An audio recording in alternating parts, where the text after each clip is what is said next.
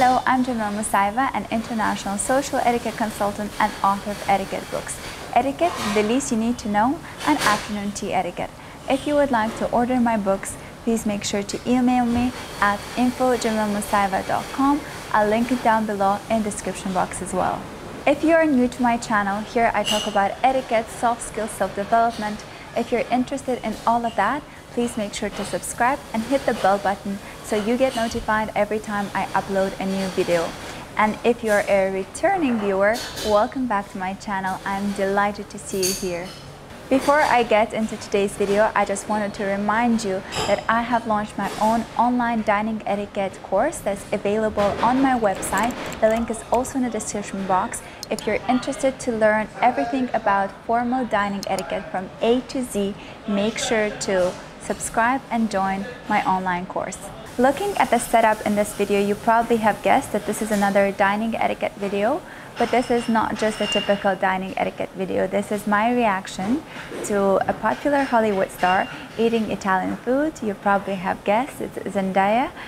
She has just had a video made for Vogue India where she tries different kind of Italian food and answers some questions from her fans.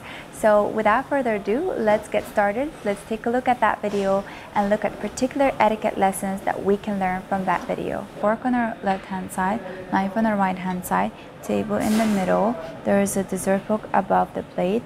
There's a stemless water glass.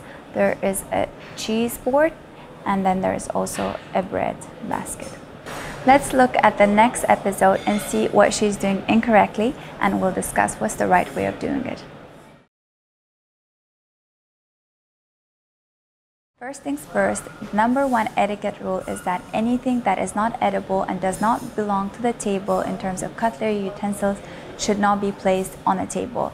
That includes for formal and informal dining and lunch settings. It doesn't matter where you are, your phone should be kept away from the table unless you're expecting an urgent call. Then you can let the person know who you're having dinner or lunch with that you're expecting a call. That's why you have the phone at the table. Other than that, no phone at the table at all. However, understand that this is not a faux pas in this particular case because Zendaya is trying Italian food, meanwhile answering questions from Vogue India. So I understand that this is a format of the video, and in this case, it's an exception. Having, so to speak, forgiven her for using her phone at a table, the thing that is not acceptable is waving with the fork in her hand while she's answering the questions or talking. So she holds the fork and continuously waves the fork and speaks to the chef and then goes back to speaking to the audience. She could gesture, and it's okay to use your hands while you're talking, but you would not have any utensil in your hand while you're gesturing. In the next episode, let's take a look at how she eats cheese from the cheese board, what kind of utensil she uses for that, and how she in general applies the cheese to her bread.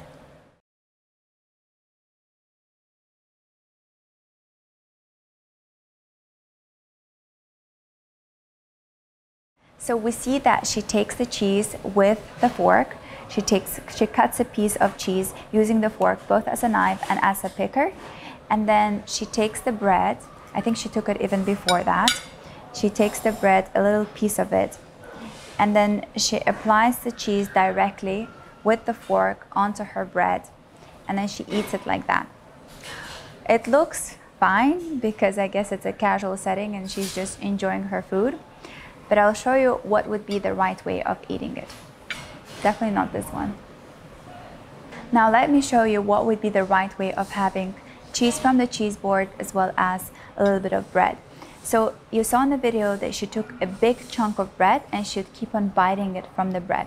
What I would suggest to do is break a small piece, just enough that will fit with one bite size, and then you'd use your knife to take a piece, to cut a little bit of that cheese that you like, and then use the knife to transfer it first to your plate, always first to your plate, and only after you've transferred it to your plate, you can then pick it from your plate, just a little bit, apply it on that one bite size of a bread, leave your knife on the side like this, and then put this whole bite piece into your mouth and just enjoy it.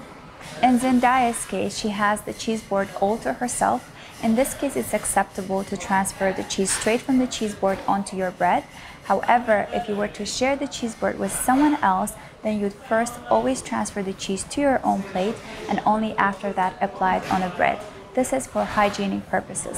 Also, if this cheese board were to be shared with others, there would be a specific knife that will be served with a cheese board. It looks like a double-edged sword, like a mixture of fork and knife, where you would use one part to cut and then the top part to pick the cheese and transfer to your plate.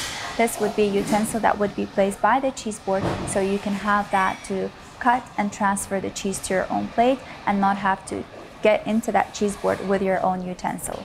We see in this video that she has her elbows almost all the time on a table like that. It gives a little bit of a casual, atmosphere. She's super relaxed. She's enjoying her time, talking to the fans and answering questions. But we know that #1 etiquette rule that is taught from early childhood on is that no elbows on a table, particularly when you have food on a table. Once the food is all cleared out, it's then permissible to place your elbows at a table and have a casual chat with your friends. In all other cases, when there is any kind of food item on the table, never place your elbows at the table. The second etiquette mistake that we observed in this particular episode again has to do with how she's eating the bread. She still has her elbows at a table and she bites off from the bread like that, almost like she's eating a sandwich. What I would suggest to do is break a little bit bite size with her fingers like that and just enjoy one bite piece at a time.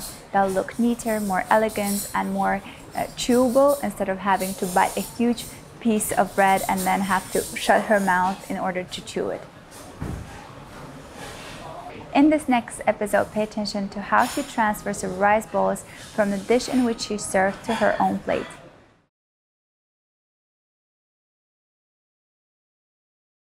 So in this episode, you see that she's using a fork to help herself transfer the rice balls into her plate, and then she uses her finger to support it in order not to drop it. So she does something like this and then she transfers it to her plate.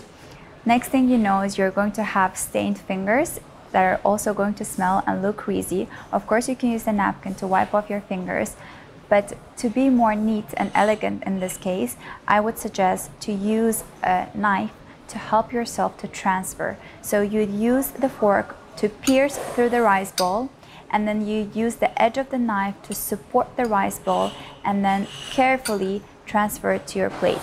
That way you don't get stained fingers and it looks more elegant and more feminine. In this next episode, pay attention to how she's eating the rice ball, as well as what is she doing with her hands and the utensils.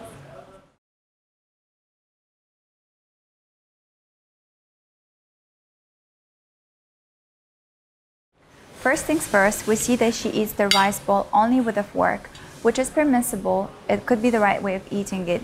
You could then use the fork to cut the rice ball with the side of the fork into a small piece, and then use the piercing side of the fork to transfer the food into your mouth. However, if the crust is a little bit more hard, so it's difficult to cut it with a fork, you could then use the knife to make it look more easy and look less messy. So use the fork to pierce through the rice ball, then use the knife to cut it, and then use the fork to transfer the rice ball into your mouth. In this way, it would look less messy as well as more elegant. Again, the thing that goes on throughout the whole video, not just in Zendaya's video, but also in Hailey's eating style, is holding the fork and gesturing a lot while they talk. Understand that all these videos are intended to make the guests talk about whatever they're asked to talk about, but I would suggest that whenever they're talking, either hold the fork closer to the plate, above a plate like this, not raising it further above, or leaving the fork at the pause position and then talking with your hands, gesturing, explaining things. In this next episode, you'll understand why I always insist on breaking a bite size of bread or cutting the meat in a bite size instead of taking a big chunk of it and then having to chew it in your mouth. Take a look at this and we'll discuss. So in this episode, you see that Zendaya takes a big chunk of rice ball, puts it into her mouth, and then because she still has to talk, she has to cover her mouth, gesturing, wait a second, to the people recording her so that she can chew it and then answer the question. Because she knows that the format of this video is Q&A as long as enjoying the dinner, I would suggest that she took a smaller piece, chewed it, and then easily would respond to all the questions that were coming in. Usually this is the most frequently asked question amongst my students when they're taking the dining etiquette course, is that how do I continue interacting with people while I'm eating? And truth be told, the main purpose of any kind of gathering at the table for social setting, business setting, is to actually socialize and not to eat. You don't come to business lunch or dinner in order to eat. You come there to talk to people. So keep that in mind throughout the whole course, and either don't come too hungry, that helps a lot, and also while you're eating, be mindful that you need to still carry on the conversation. So take a bite-sized piece of whatever you're eating, chew it quickly so that you can continue the conversation. In the next episode, let's take a look at how Zendaya is eating the lasagna that she served. Just to remind you, there are two different kinds of eating styles. Let's take a look at them and then we'll discuss.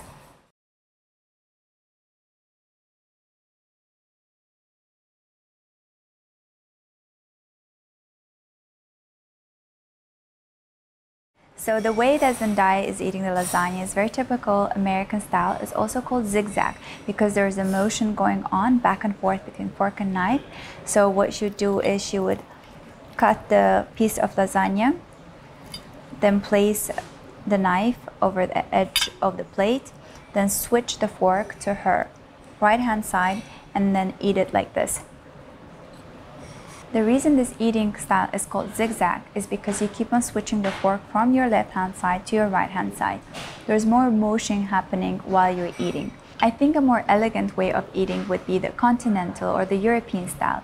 It doesn't mean that it's the right way of eating. However, I think because there's less motion involved, there's no switching of a fork from left hand to right hand, it looks like there's less effort, so it's an effortless way of eating. You'd hold the fork in your left hand and knife in your right hand like you did in the beginning of the American eating style. You'd cut a piece of lasagna. You would then keep the fork in your left hand and then just continue eating like that. In the European eating style, you would continue holding the knife and the fork like you did throughout the whole meal while you were eating it. However, if you wanted to take a bit of a lasagna and then take a bit of a break, then you could cut a piece of lasagna, place the knife over the top of the plate like that with the blades looking inward, and then hold the fork in your left hand and eat, and then take a little bit of a break. Another thing that I wanted to draw your attention to in this particular episode was the way that she's holding her elbows. They're way above the plate and way away from her body, almost looks like she has chicken wings like that, holding her elbows very high up. What you have to do is tuck them and keep them closer to your body while you're cutting and eating. In this next episode, pay attention to the sound that she makes when she's eating, and I'll explain how you can make sure that you don't produce the sound when you're eating. So you probably heard the sound that her teeth made when they got in touch with a fork. And that's the sound you want to avoid and try not to produce any sound at the table. Generally speaking, the more well-mannered you are, that means that less attention you're drawing to your own manners. So the person that has best manners is the one that gets the less attention at the table. I think the best way to avoid making this sound is making sure that the utensils don't actually touch your teeth. So you use your lips, you purse your lips, and use your tongue to take the food out from the fork into your mouth. So leaving the forks with tines down and eating like that helps you prevent making those sounds. So that way the tines do not actually touch your teeth. In this next episode, she does this gesture that's considered a big faux pas in etiquette. Pay attention to it and see if you can figure out what it is. And if you have probably guessed it right, once she has finished eating lasagna, she pushes away her plate, indicating that she is done. You would never do that, neither at someone's home or if you're at a formal dinner. You would keep the plate as it is. You'd only point with your utensils that you are done, putting them in a finished position. You never move around utensils, cutlery, dishes, plate. You can of course do it at your friend's house if you are helping them out to clear from the table, but before you do so, you'd ask, do you need my help? Can I help you? And if they agree, then you'd proceed on helping them. Otherwise, never move things around at the table. Leave as they are, because that indicates to people that are serving you and helping you that they're not doing their job properly. The waiter will come to pick your dish, having seen the utensils at a finished position. In this episode, pay attention to how she's eating her pasta with pesto. Take a look at it and we'll talk about it. Also, in this particular episode, pay attention to how she uses a napkin and how it is placed.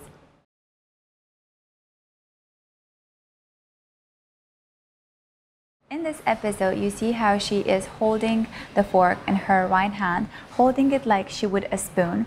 She takes a bit of pasta and then she somehow switches it into tines down in the air and transfers it to her mouth like that. There's a lot of switching of the position of the fork, and then she holds the fork to catch anything that might come out of her mouth.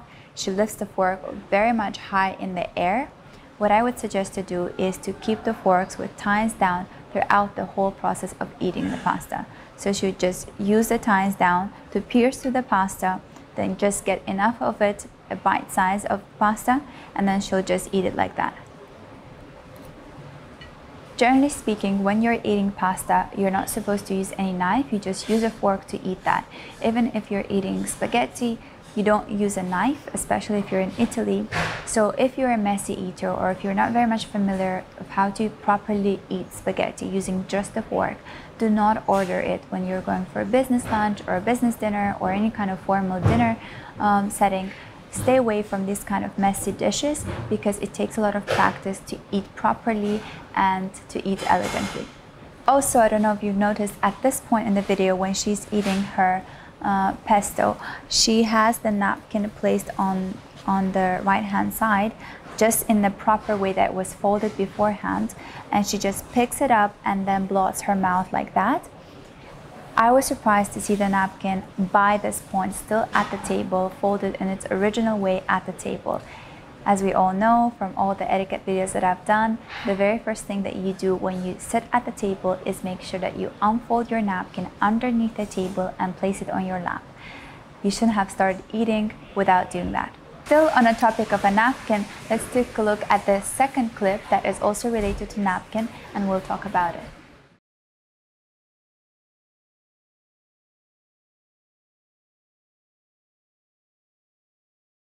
In this clip, you see that she has a napkin tucked into her shirt, which is something that wasn't there in the beginning. She starts eating the pasta with pesto, it's not there, and in the next second you see that it's tucked into her shirt.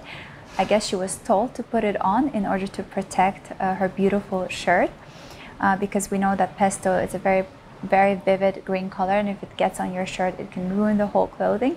So when you're eating that, you have to be very careful. And because it looks like she's not a very careful eater, she's probably asked to tuck it in and protect her shirt. So this is something you would never do, because that shows that you don't have really good table manners. The only exception when you can tuck a napkin inside your shirt is if you're a child, or if you're eating a lobster, and not the kind of a lobster that you get in a formal dinner setup where it's totally clean for you and is coming prepared. But when you sit at a lobster bar and you have to cut everything yourself, then only you'll be brought a napkin that you can cover your tuck into around your chest, so that to protect your clothing while you are cutting it and opening it. All other circumstances, even if you're having business lunch and you're scared of getting something on your shirt, make sure that you practice your table manners at home, so you don't need a napkin like a baby bib. In this next episode, pay attention to how she's eating tiramisu.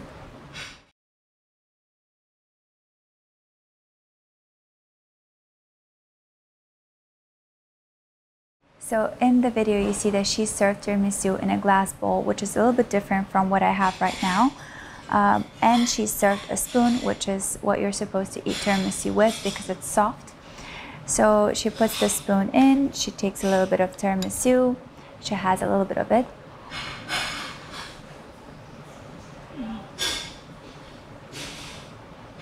And when she's talking, she continues gesturing with her spoon and waving with it. What I would do if I'm taking a break is either keep the spoon closer to my body, or a better way is leave the spoon inside the bowl and continue talking to people around me. And when I want to resume, I'll just continue picking some more and eating more. Thank you so much for watching this video until the very end. I hope that you enjoyed this reaction video to Zendaya eating Italian food as shot by Vogue India.